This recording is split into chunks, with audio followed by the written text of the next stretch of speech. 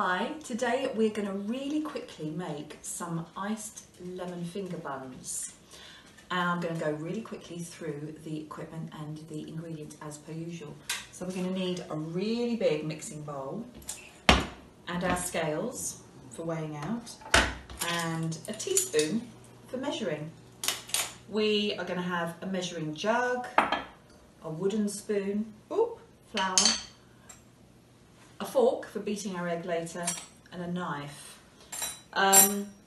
We've got a juicer to juice some lemons later, and obviously we've got a baking tray and baking parchment for when we actually bake the finger buns. But first things first, let's crack on with getting everything organised. We've got 500 grams of strong bread flour. So that's just going to go in our bowl. We've also got 50 grams of caster sugar. That's going in as well. We are going to add a teaspoon of salt. Oops. In it goes. And then quite a lot it seems, but it'll be fine. 4 teaspoons of dried yeast. 1, 2, 3, 4. Okay. We have got 50 grams of soft butter. So this is where our recipe starts becoming an enriched dough. 50 grams of butter. And we have 150 millilitres of milk. It's all going in. Okay. 1 egg will really enrich this dough. I'm going to just crack that into my jug. Get rid, and with our fork, beat the egg.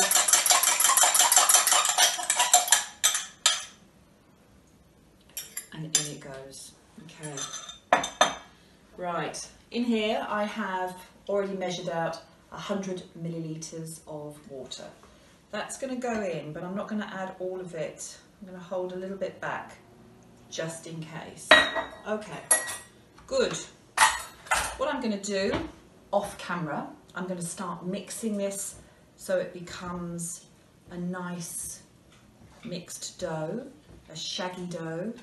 And then I shall tip it out onto my work surface and the kneading will commence. So all the ingredients is now mixed together. I've just mixed that in the bowl. I'm going to put it onto the work surface, get rid of that, and now I'm going to start kneading.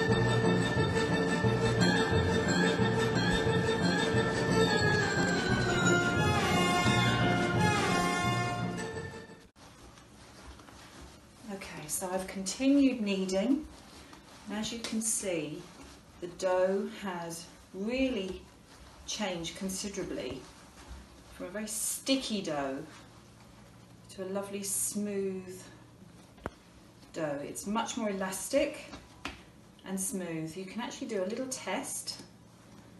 My bakery students will know what this is, the window pane test. Get a little piece of dough, stretch it very carefully outwardly.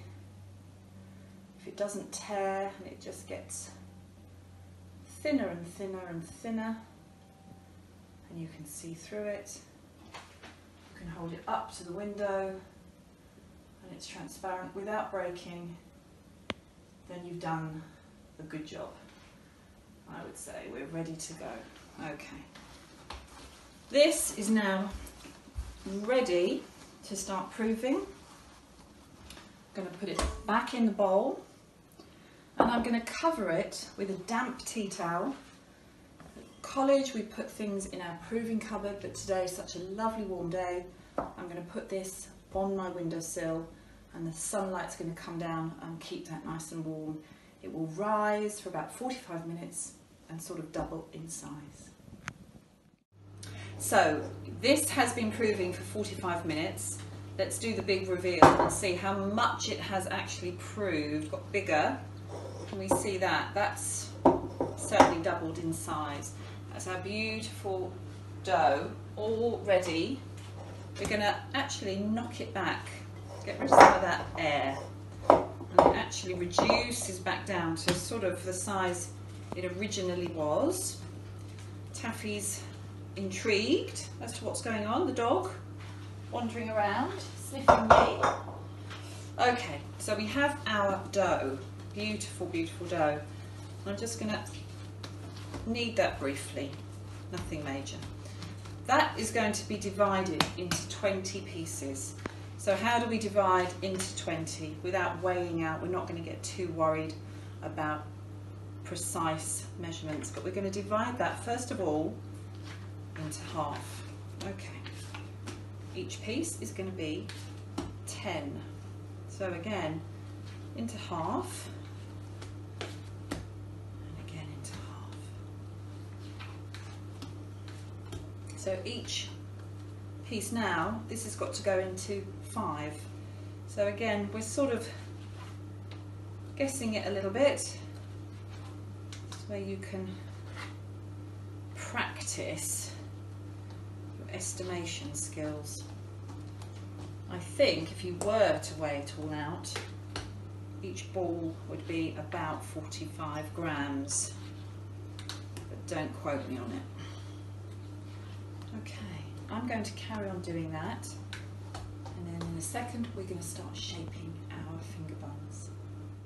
Okay, so now we've got our 20 little balls, and I'm just going to shape them as we do at college into little rounds and then into finger shapes.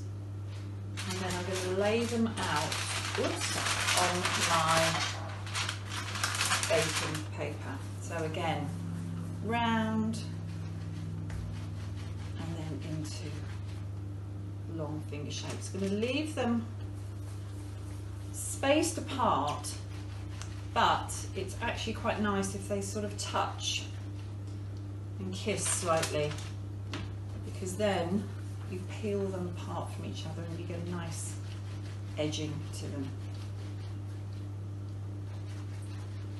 Okay, try and keep your fingers consistent. Don't have them too stumpy and short. Nice lengths like that are ideal.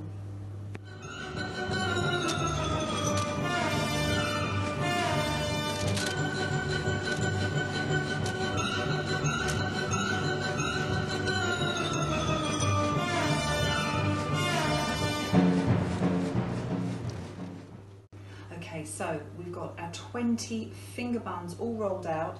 Just going to transfer this last batch onto the baking tray. As I say, leave a little bit of a gap, but don't worry too much about spacing them out completely, because it's quite nice when they sort of touch. Now, this is now going to prove, this one's going to go over there, for another 45 minutes, and then these fingers will all rise, get bigger, and then they'll be ready to go into the preheated oven, 200 degrees centigrade. But 45 minutes later, we will be popping them in the oven.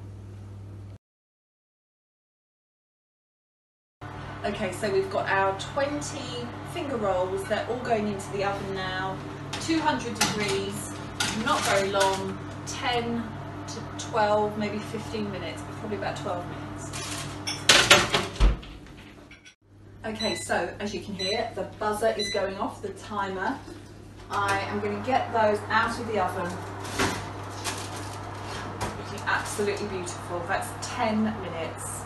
I'm going to get them all out, cool them down, and we'll do the last little bits in a minute. So all the buns are out of the oven now. We've got 20 of them, and we've sort of peeled them apart from each other, and you get that lovely classic sort of seam join there. Just going to very quickly make the lemon icing. I've got 200 grams of sifted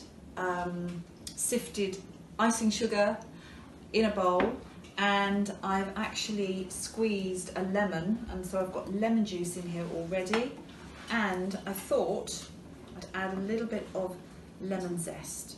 So if you look at the other video with for lemon drizzle cake, you'll see how to zest a lemon and to juice a lemon. So that's basically what we've got going on in here. But in our icing sugar, we're actually going to add some teaspoons of lemon juice, and that will give it that really lovely tart, sour taste. And we want this icing to be fairly thick so that it smooths onto the buns really thickly, and we don't want it to be too runny. So very carefully to mix this icing. Now these buns are absolutely fine, really delicious, just eaten as they are now, and in fact you could have that. That's an enriched kind of sweet roll. The recipe that I think you've already got does ask for, as an optional, you can put some lemon curd down into the bun, slice it open, add some lemon curd. My family do not like lemon curd, but that is there just in case you wanted to see what it looks like, lemon curd inside the bun. But we today here are going to be just making a little bit of sort of glacé icing for the top of the bun.